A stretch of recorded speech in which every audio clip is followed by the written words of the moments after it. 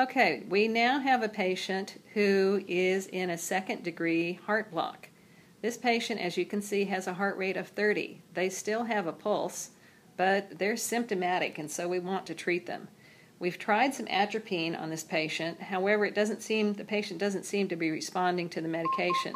So we want to think about doing some cardiac pacing on this patient.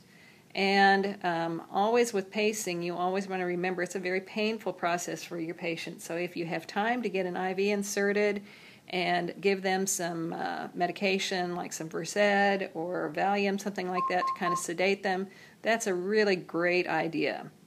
Okay, so here again we have placed the pads on our patient so that we can pace, and you also will need your ECG leads on the chest as well.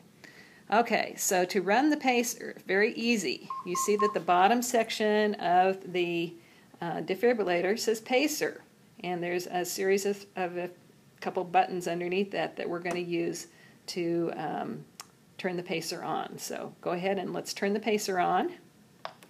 Okay, and notice we have a rate that comes up at 60. That's default on this machine. If we want to increase that rate, and many places go up to about a rate of 70 to 80 to pace, we're going to go to 80, and then you want to increase the current, the button below. So go ahead and let's start increasing our current. And what you're looking for is a pacer spike to appear.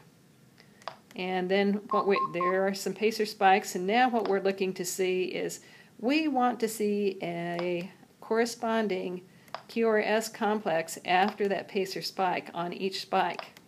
We're going to keep increasing that current until we see a pacer spike followed by a QRS complex. And this is what they refer to as capture. Okay? Now, we would want to check to see if our patient had a pulse with that. And yes, they do have a pulse. We'd want to check in the femoral artery, not the carotid artery, because sometimes the muscle can spasm and lead you to misbelieve. So we're going to go up 10 more after we've reached capture, and there we are. We are pacing this patient. Now this is a transcutaneous pacing. It is a temporary thing, and you would want to take your patient to the cath lab to have a transvenous pacer placed. So here again, your cardiologist would be in charge of that. But you've got the patient stabilized at this point. You'd want to check their blood pressure and prepare them for transport. Okay, very good. Thanks.